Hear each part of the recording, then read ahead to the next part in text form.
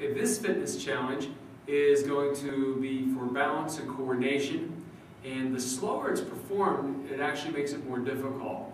The core musculature of the abdominals can be used, the hip flexors, the shoulder girdle, and all you need to help you with this is a simple towel. Put it up over your head. Now, if you have problems with your shoulder or blood pressure, you have to be careful with overhead exercises, so you might not want to do this too much. So we're going to start off with a simple movement. It's basically just crossing opposite knee, opposite hand. Inhale when the arms are up, exhale as you bring the knee up, tightening the abdominals.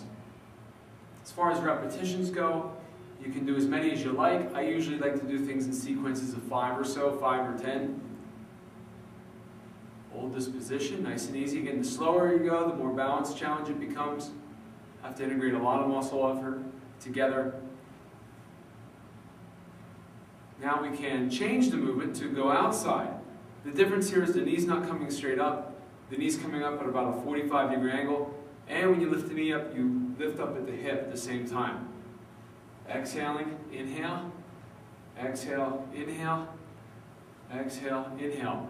This works, again, the core musculature. That hip up movement where you're bringing your armpit and your hip together help to bring in the obliques to a greater extent. And you can give yourself as much resistance through the upper body as you like using the towel. To make it a little trickier, more challenging, you can alternate.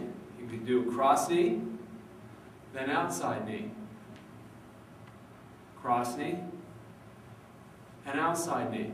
This allows you to learn how to recruit your muscles in a diagonal fashion and a same-sided fashion, and be able to coordinate lifting one foot up and carrying your weight on the other foot.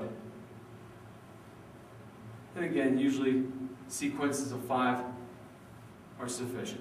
So that is a fitness challenge that you can try at home. Hope you enjoy it.